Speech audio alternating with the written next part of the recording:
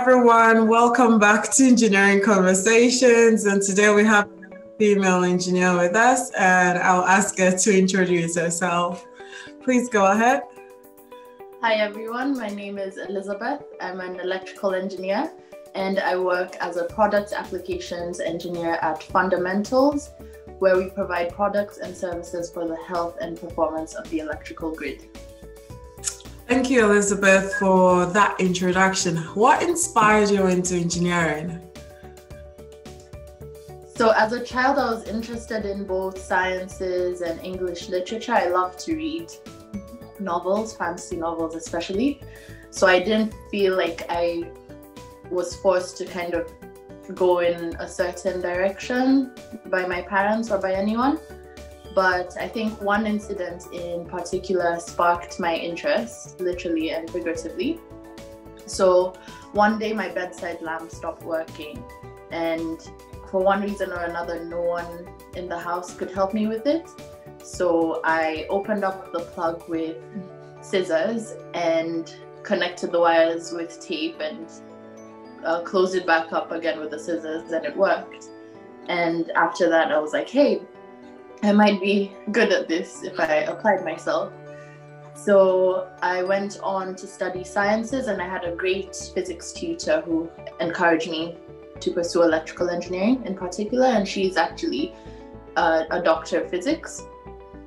And yeah, I went on to study electrical engineering, electrical and electronics engineering at university for my bachelor's degree, and I studied electrical power systems for my master's degree. That is lovely. Weren't you scared opening up that circuit with your bedside lamp? No, the fear hadn't factored in yet, but thankfully nothing happened, and I lived to tell the story. Oh wow, because that sounds scary. Like just thinking about all the possible things that could have gone wrong. What is a typical day for you in your current line of work? So my day is quite varied, but obviously with COVID and the implications from it, it's changed quite a bit. But mainly I'm working from home now, whereas before I'd be working in the office and on site. I provide specialist knowledge on our products and services to both customers and colleagues. And I work on product specification. So for new developments, I try and capture the voice of the customer to define new features. And before COVID, I would usually go on site with site engineers to perform testing and commissioning of our products on electrical substations. That sounds interesting and quite varied as well. Yeah, I quite enjoy it.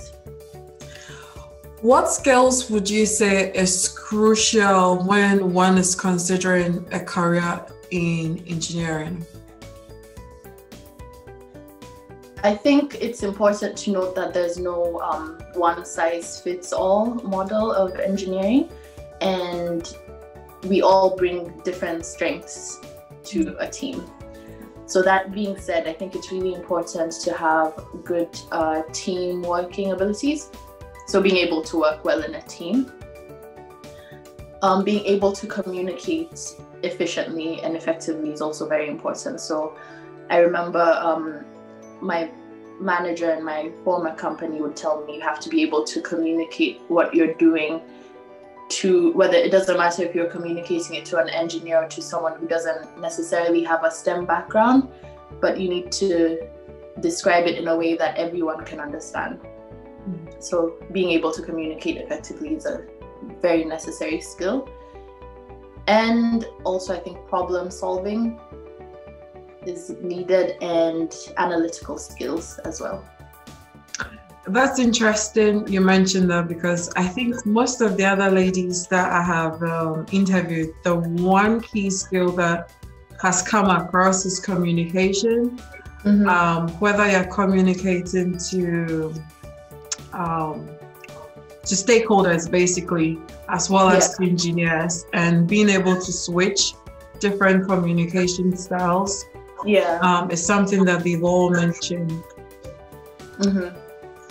What would you say is the most challenging part of being an engineer, especially when all the statistics are saying that there are more males in the field than females? I think in my experience, in my working experience, I've been lucky to have very supportive colleagues. I haven't felt unsafe or anything, and I've had great mentors who have kind of shared their experiences with me, so I know I'm not alone. But I think something that we all face, being women in engineering, or maybe even at the start of your career when you're a young engineer, is imposter syndrome. So you feel like maybe you're not qualified to be there, or you have external factors, maybe people telling you that you can't do it or you shouldn't do it. And I think when you're not very sure of yourself, that can have a very strong impact on you. So I think to counter that, it helps to speak to people and to kind of see that other engineers have done it. So being able to see other women in engineering and know that you're not alone and you can do it. It's been done before, you can do it. Yeah, that's very true. I think representation is very key in all fields of engineering. Yeah, definitely. What would you say has been like maybe the most rewarding part of engineering for you in your career so far? I think for me, it's knowing that my job or the work that I'm doing is going to have a positive impact on the world. Like I'm making a change. So we know that engineering factors into everything that we do or have today, whether it's the buildings we're in, the roads that we travel on, the phones that we have in our hands, us communicating right now remotely. It's all due to engineering. So knowing that I'm part of a larger community that's making changes in the world is very rewarding to me. Great. What advice would you give to any young girl, probably in year 11 or even in A-levels, who's considering a career in engineering? Honestly, I would say just go for it. As simple as that. If it's something that you know that you want to do and that you'll enjoy, then I would say just go for it. Because I remember I met someone last year who had a daughter who wanted to do engineering, but he discouraged her from it. So when we were speaking and I told him that I was an engineer, he was quite shocked. And I think that's usually the common reaction when I say I'm an engineer. It's like, oh, surprise and shock. But I think if she didn't have the external factors telling her that she can't do it, then we would have had another engineer and more representation. So don't try and fit yourself into a box of what society or people tell you a woman's job is. If you want to be an engineer and you know that's what you want to do, then just go for it. It's okay to stand out. It's okay to be different. So yeah, just go for it. Okay, so your message there, go for it. Yes. What do you see into the future of engineering when it comes to technology as well as sustainability? You can either talk about it in general terms or specifically to your area of engineering. I think there are endless possibilities, and we're already seeing advancements in technology now. So in my field in particular, historically, the electrical grid has mainly been one directional. So from generation to the consumers, that's it. And we've mainly used fossil fuels, which, as we know, are not great for the environment. But now with the Paris Agreement and with governments, countries and companies trying to move towards a more zero carbon future, we've seen new technologies, for example, electrical vehicles, Yeah. and the uptake of more distributed energy resources, so whether that's solar or wind. And the grid as it is, unidirectional, it can't cope with it. So we've seen technologies like battery storage, for example, and different methods of voltage control at various points of the grid. So yes, we're already seeing it, and I think there's a lot more to come. Power demand and supply across the world, it keeps going high, and there's always what's the new thing we can do. And I think that technology is actually moving really fast when you compare it to other industries. In the field. Yeah, definitely. And as the populations are growing and there's more demand on the grid, so yeah, there's definitely going to be a lot more technology, and people installing solar panels in their houses as well.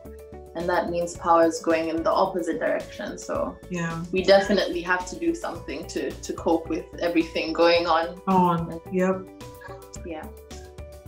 So I know you mentioned this briefly earlier on, but so far in your career, have you had support that you feel like has kept you grounded and inspired to still pursue electrical engineering? Yes, I have. So thankfully, I have very supportive family and friends. But in terms of engineering, I've been very fortunate enough to meet wonderful engineers like Lorna, who you spoke to earlier. She's been amazing. And being able to see her and all that she's achieved has been a source of inspiration. So knowing that someone's done it, I can see that someone's done it and I can do it as well. And I've also been fortunate enough to work with great engineers, women in engineering as well. So I can't stress it enough. Representation is so important. Being able to see people and speak to people who kind of know the challenges that you face, who can relate to the challenges that you face and can give you advice and can mentor you is so important. So I've been very fortunate in that respect. It's good. That's really good, because I feel generally support mentoring is key when one needs in progressing an engineering career, especially when we know some of the statistics involved when it comes to engineering. So this is my last question to you. I'll call it a fun question. What do you do outside of engineering that most people will be quite surprised to find an engineer involved? Yeah, so I like to try out a lot of new things, but again with COVID, I've had to put some of those things on hold. I quite like dancing, so salsa and bachata. Kickboxing is something I quite enjoy as well, kickboxing and Muay Thai. And most recently, I decided to learn how to skateboard. So it's something that I always wanted to do as a child, but never got to do. So I decided to try it now, and I have to say that's been the most difficult thing I've tried to do. It looks easy when all the professionals are doing it, but it's really not. And once you fall, it can take quite a hit on your confidence. So it requires a lot of bravery, resilience, and strength. And when I have that courage again, I'll get back into it. But other than that, I do CrossFit, which is a strength and conditioning workout. So that's what I've been doing mostly. Okay. That skating is hard. It's At least when I see them do those moves, twist, turns, I'm like, this is not for me. No. This is not for me. Nope. No. But it's a great community though. Everyone's really lovely, but it's just very, very difficult. Like throwing yourself off of ramps and you're on a board with 4 wheels. Yeah. It's very hard. It is hard. It looks nice. But I'm just thinking of myself on the board. That is going to be hard. That is going to be hard. Yeah. So Elizabeth, this brings us to the end of this engineering conversation. It's been great talking to you, sharing your engineering experiences, also inspiring the next upcoming generation in the field of engineering. And we want to say thank you for your time and for sharing with us. Thank you so much for having me. I really enjoyed it, and I hope that this can inspire someone to become an engineer if that's what they want and if that's what they'll enjoy. Yes, just go for it. Thank you.